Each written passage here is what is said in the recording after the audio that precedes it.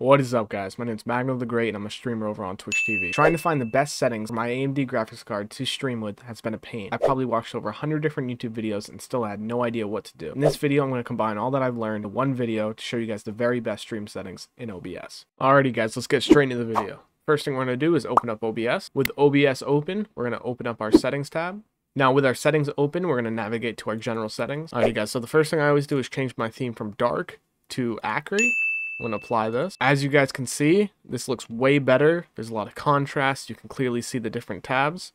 And we're all set with general. Now that we're back into our stream settings, we're going to go down to our streaming tab. This is where you guys are going to connect your Twitch. The easiest part of the video, all you have to do is link your Twitch and you're all set. Now we're going to navigate down to our output settings.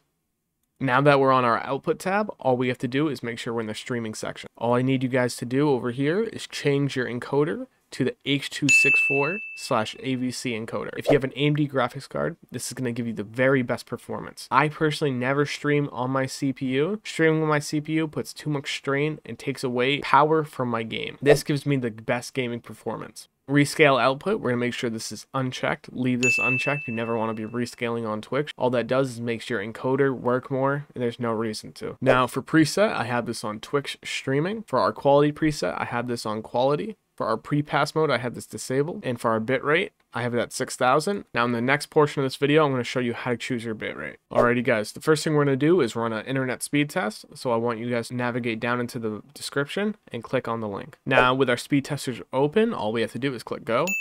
In a few seconds, this should give us our download and upload speeds. The only part that we want to be concerned about in this internet speed test is going to be our upload speed. The max bitrate you guys are going to be able to stream in on Twitch is going to be your upload speed plus 3 zeros. So for me, I have an upload speed of 11. All I have to do is add 3 zeros to that, so 11,000. That means I could theoretically stream an 11,000 bitrate on Twitch. That's really unnecessary, and I never stream in more than 6,000. Alrighty guys, now that we know the max bitrate we can stream in, I want you to navigate to the second link in the description, which is Twitch's broadcast recommendations.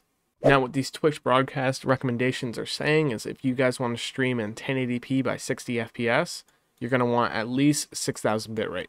So then again guys, I want you guys to check out your upload speed, add 3 zeros to that, and that is the max amount of bitrate you can stream in. Alrighty guys, we're back in our OBS settings, and I stream in 6000 bitrate. I never need more than 6000. And when I stream in 6000, I never lag at all. Realistically, anything over 4 or 5000 is going to be best. We're going to move on to audio. I never really changed anything in my audio settings, so you guys shouldn't either. If you guys have any problems with your audio, make sure to comment the problem down below and I can help you guys out. Now we're going to be moving on to our video section. This is going to be the most controversial part of the video. Everyone has always told me that you must stream in 1920 by 1080. That's a complete lie. All you want to do is make sure whatever you're streaming in is in a 16:9 aspect ratio. So as you can see, I stream in 1536 by 864. I keep my downscale filter at Landscoast, and I stream in 60 FPS. Alrighty guys, now if you don't believe me that this is perfectly alright for streaming on Twitch, I'm going to include some of my VODs from my Twitch to show you what this really looks like. Alrighty guys, now in the hotkey section, I never really change anything. This is if you wanted to set up macros, so say if you wanted to set up a streaming macro,